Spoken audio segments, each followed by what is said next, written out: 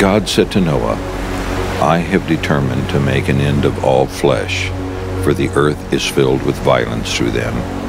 Make yourself an ark of gopher wood. Make rooms in the ark, and cover it inside and out with pitch. For behold, I will bring a flood of waters upon the earth to destroy all flesh. Everything that is on the earth shall die. But I will establish my covenant with you.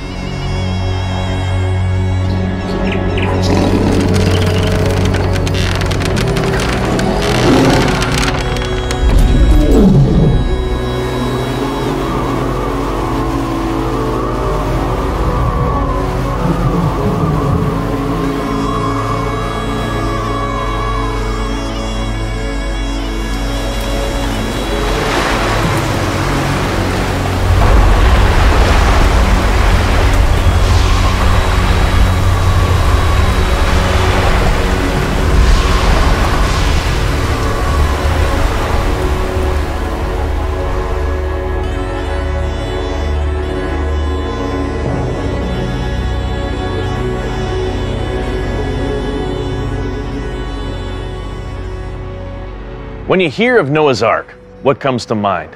A bedtime story, a fairy tale, a myth, a legend? Is it just an insignificant incident from the distant mists of time that is totally irrelevant for the Bible after the first 11 chapters of Genesis? Does it even matter whether there was a great flood or not? One of the most important perspectives on the Old Testament person Noah actually comes from the New Testament. Now, if it's not enough that the apostles mention Noah, Christ himself in Matthew chapter 24 actually mentions Noah again as an opportunity to teach further about his own second coming. For as were the days of Noah, so will be the coming of the Son of Man. For as in those days before the flood they were eating and drinking, marrying and giving in marriage, until the day when Noah entered the ark, and they were unaware until the flood came and swept them all away, so will be the coming of the Son of Man. If Noah and the flood were significant enough for Jesus to use them to illustrate his return on Judgment Day, then it's certainly deserving of an extended study. So let's take a look at some of the issues that are involved. Could Noah have possibly been 600 years old when the flood came? Did ancient people like Noah have technology to build a huge ocean-going ship? Could all those animals really fit in the ark? Where did all the water come from? And where did it all go afterwards? Why is it that almost every ancient culture has a story of creation and a story of the flood?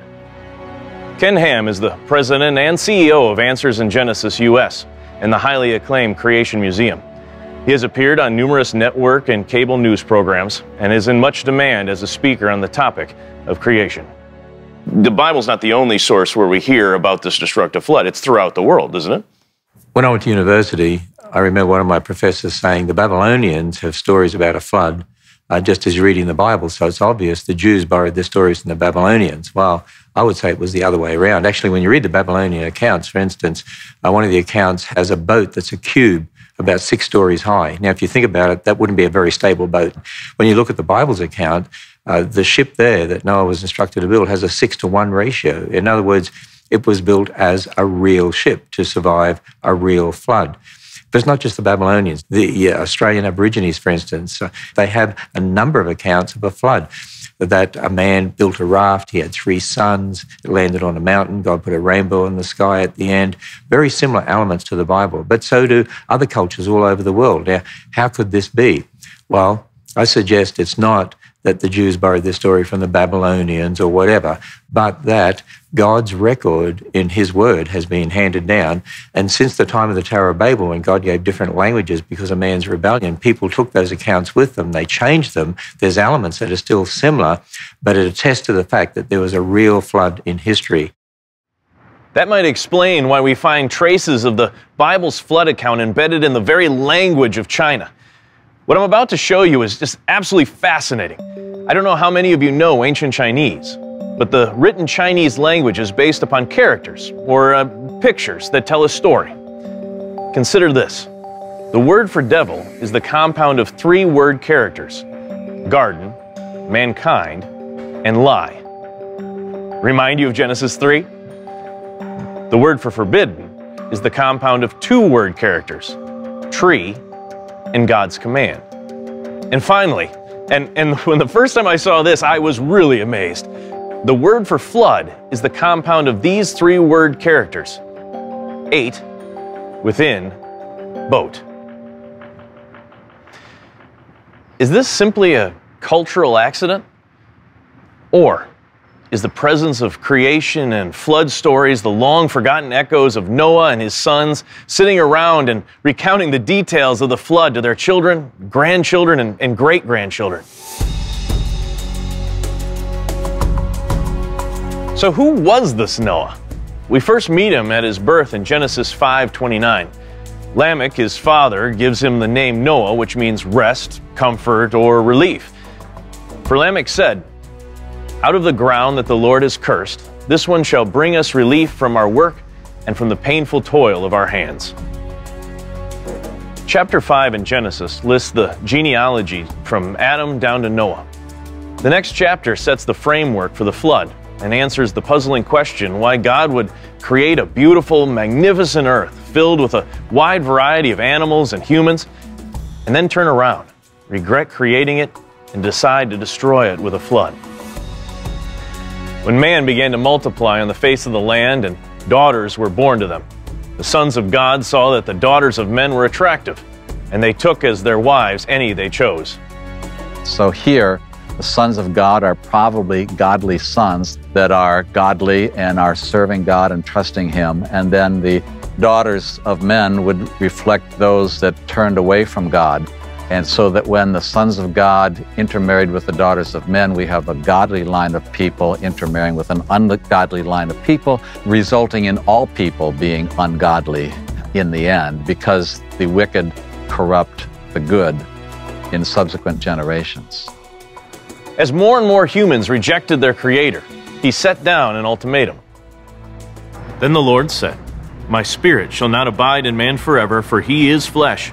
His days shall be 120 years. Well, the 120 years is not spelled out in the kind of detail that we'd like to have. So you have these two options. Lifespan will be no more than 120 years.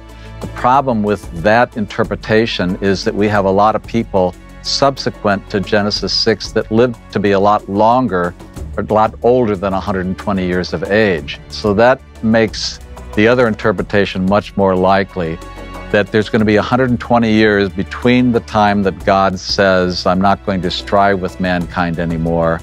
I'm going to give them a limited amount of time to turn back to me, to repent, and also to give Noah time to build this massive ark that would have been a huge architectural accomplishment in that day. The Nephilim were on the earth in those days, and also afterward, when the sons of God came in to the daughters of man, and they bore children to them. These were the mighty men who were of old, the men of renown. The word Nephilim comes from the Hebrew word to fall, so it would mean fallen ones or falling ones. So the Nephilim are probably mighty warriors, strong, sturdy men. And so these were people that were looked up to by the people of their day. God is painting a vivid picture of the humans He was preparing to wipe off the face of the earth with the flood. But He wasn't finished yet. The judgment continues. The Lord saw that the wickedness of man was great in the earth, and that every intention of the thoughts of his heart was only evil continually. And the Lord was sorry that He had made man on the earth, and it grieved Him to His heart.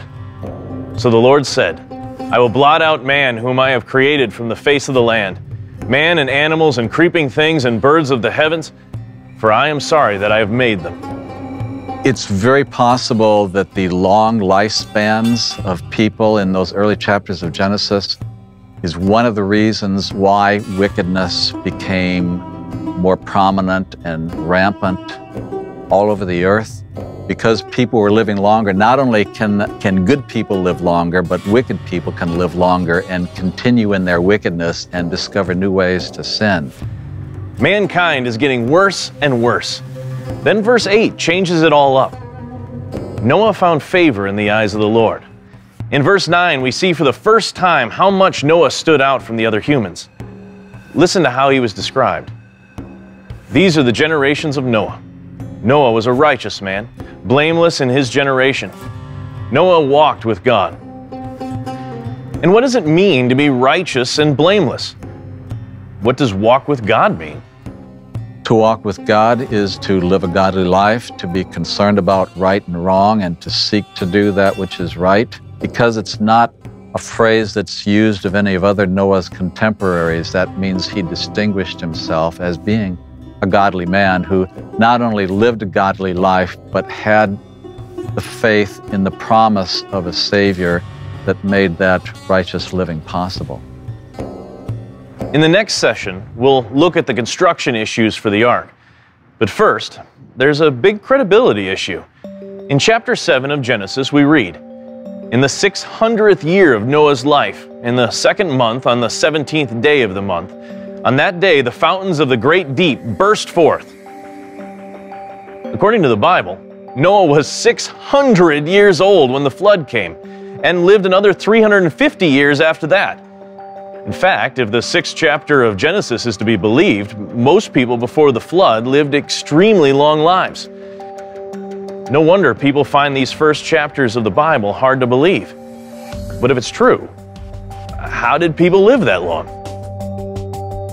Before joining the staff at Answers in Genesis, Dr. David Menton served as Associate Professor of Anatomy at Washington University School of Medicine in St. Louis, Missouri. The average age of the genealogy of Adam is over 850 years old. Was it really possible for people to live that long before the flood? What would account for that? Well, you look at somebody like Methuselah, lived to be 969 years old, and what a pity he died then, such a young man. Now, how can I say such a young man? In a way, our body doesn't get older. It's been estimated that probably no part of your body ever gets over about 15 years old. For example, our skin, completely the surface layer, the epidermis, turns over every month.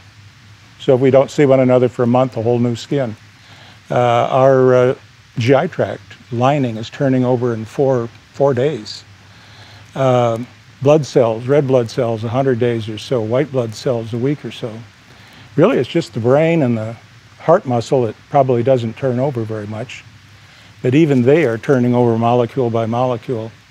So something went wrong after the fall, where even though our body is constantly replacing and making itself new, it just isn't doing it right. So, for example, an old person like me has skin that isn't stretchy anymore. And yet it's no older skin than younger people have. So I don't find it too surprising people live to be that age. I guess the real surprise is what on earth happened that they don't live very long anymore. In our next session, we'll look at the ark and examine how a 500-year-old man could build such a huge ocean-going vessel without power tools.